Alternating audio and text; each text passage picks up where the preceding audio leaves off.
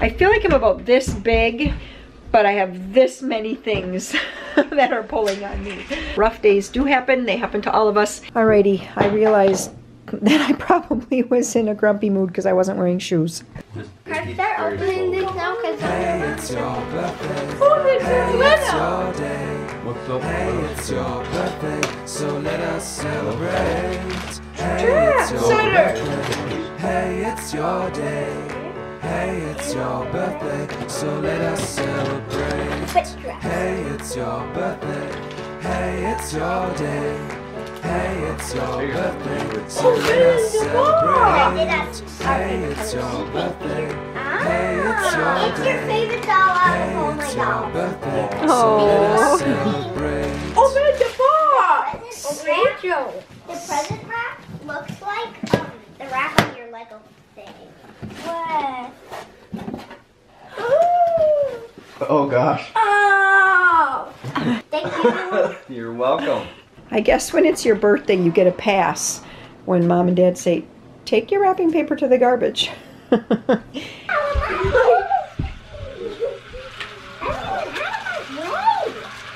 Get out of my way, people. Don't ever catch up to me. Literally, some kind of elf came in and pruned that Christmas tree we found. Well, Heavy. what the? That one might have to go on one of the upper short branches, Mom, you know? I was just looking in a box and found the The crayons.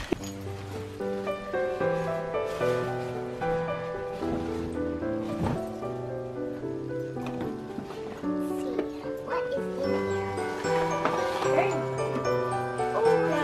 Oh, what the heck?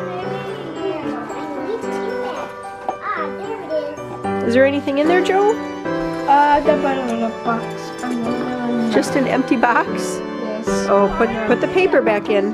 Good morning, everybody. It's like already 10:40 or something like that.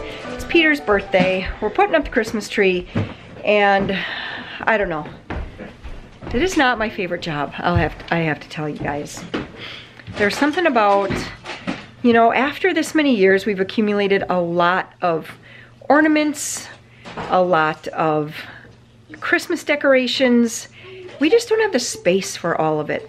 But when you bring it all up, the kids just want to just ransack through the whole thing. They want to put everything up all over the place.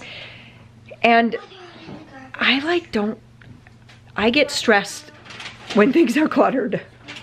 And so the whole Christmas decorating thing just kind of stresses me out, honestly, because I wouldn't even say it stresses me out, but it just kind of like gets me a little on edge, right?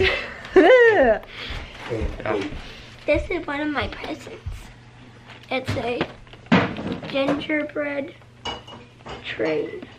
Yep, a gingerbread train kit. Peter And is you can build. trying to be patient. Trying to be patient, but I said we're not going to get that out amidst or amongst all the rest of the mess. So we're trying to get the Christmas stuff put up, trying to get it kind of put away, you know, like I said, it's just all the stuff comes up and it all just sort of gets, they're just rifling through it all and it's going every which direction, and some of it is just kind of like broken, but you don't really get rid of it yet because it's maybe handmade stuff or whatever. I don't know. I do need to just sometime purge and just keep the stuff that I actually enjoy putting up and makes me feel happy when I put it up. That's what's going on here. I wish that it was like happier, but it's just not right now. I'm gonna vacuum. Vacuuming always makes me happy. This black rug has been difficult. I got the black rug, wanted a black rug so bad, but it has been posing. You just gotta do this.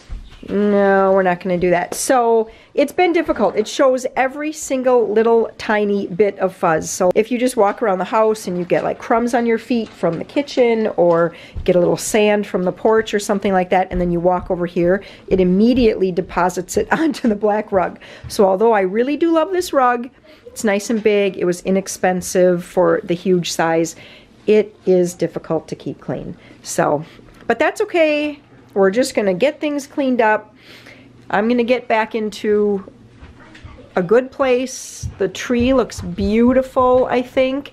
It's kind of hard with the light coming in behind. We put it in front of the window this year. I don't know the last time we've had the tree in front of the window. We've had it in that corner before. Lots of times it's in that corner over there. So yeah, but I did pick up this new greenery last night from Walmart. So I'm kind of hoping that I can do something, I mean it's just fake, but I was hoping I could do something fun with that. You know, something that just feels kind of fresh and new and not just like a bunch of broken up Christmas decorations, which is what it seems like we have a lot of. Part of the Christmas decorating thing, I guess, that gets to me is the fact that, like, when you're trying to put decorations up, you just realize how cluttered and unkept your house really is. So Maria, she's just like my little organizer a lot.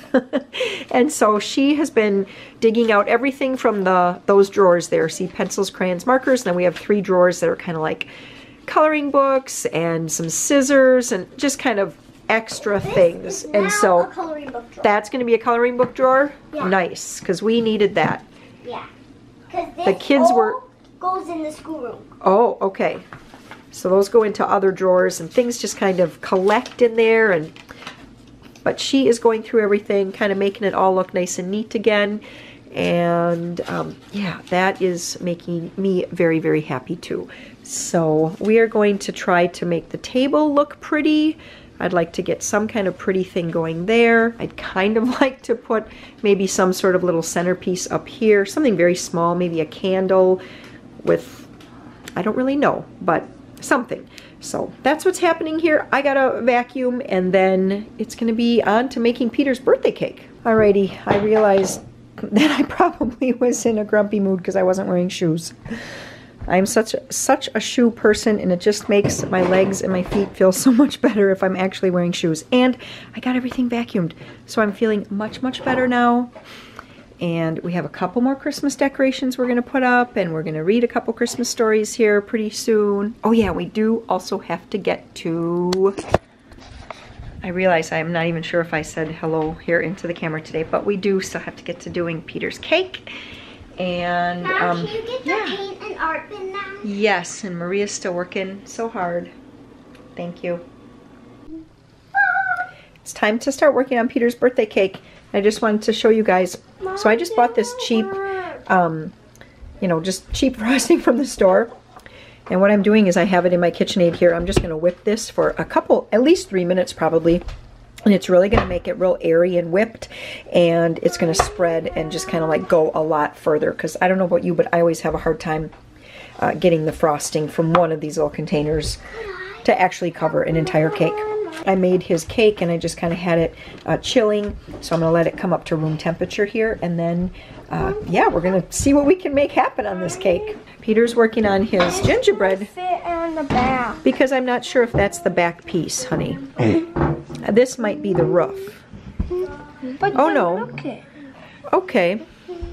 Well, let's see. Goes like this. So this was just another bummer here. I just bought these, you know, just brand new, and it said it was supposed to have blue, green, yellow, and red because Peter really wanted green writing on his cake, and we ended up in the box with 2 blue, a red, and a yellow. But that's okay. Peter was being pretty pretty acceptable with that, and he said just go with red. So it wasn't a big deal to him, but bummer. Quality control, Betty Crocker. So in one of my old cookbooks, like I think it's probably a cookbook from the 70s or something, there is a picture in there, and I always wanted to do this, and it showed how you're supposed to make this pretty top where you just take the spoon, kind of make like little divots. Okay, my hands is all shiny and clean. I just licked the spoon, but okay. How does that look? What do you think of that, Peter? Why is there all those points? All right, he doesn't appreciate the points. I don't know, I saw it in a cookbook a long time ago, and that was supposed to make a pretty... I'm going to do some writing on there too. I don't know, we'll figure out how the writing's going to work. Okay. for everyone to see, there's what I managed to come up with. And Cousin Chris, if you're watching, don't judge me, okay? I know it's it's not bakery quality, but what do you think of it, Peter? Love it. You love it, and that's what counts. I'm happy, happy, happy. I found that if I put this in the fridge, it actually worked better. You can see the H, it was just too warm right there, but then I popped it in the fridge, and it worked a lot better. It's the afternoon now, and I was just starting to make a list of Christmas cookies that I want to make, because we've already made, I think, 3 different types of Christmas cookies already, and we've eaten all of them. So I do want to make the butter cookies again. Those are in a video, I believe. I want to make molasses cookies, 50-cent pieces, chocolate crinkles, Rolo pretzels, peanut blossoms, spritz, cranberry nut bread, harvest loaf, and then I do have actually a number of other things that I just recalled that I have to add on here as well. But today I am going to start with making these giant ginger cookies. I don't make them as giant as the recipe calls for, because I like them to be a little bit more of a, you know, something where you could have more than one cookie and, you know, feel okay about it. So this was a recipe, gosh, I cut it out of a magazine. I'm guessing this was in like a Better Homes and Gardens or something. I probably cut this out like in 1998. That would be my guess.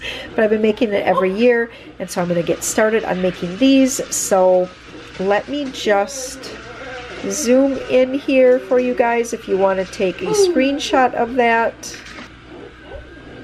And you can take a screenshot of that. Okay, and I have a note down here. 1.5-inch balls are plenty large. Bake for 11 minutes. So that's my note. And let's get going on this. What are you doing?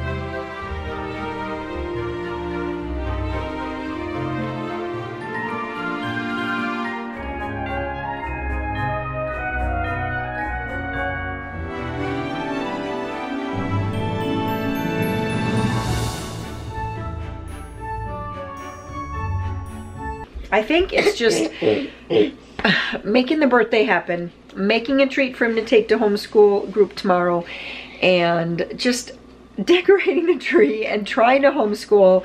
And it's just been a lot. And I feel like I'm about this, I feel like I'm about this big, but I have this many things that are pulling on me.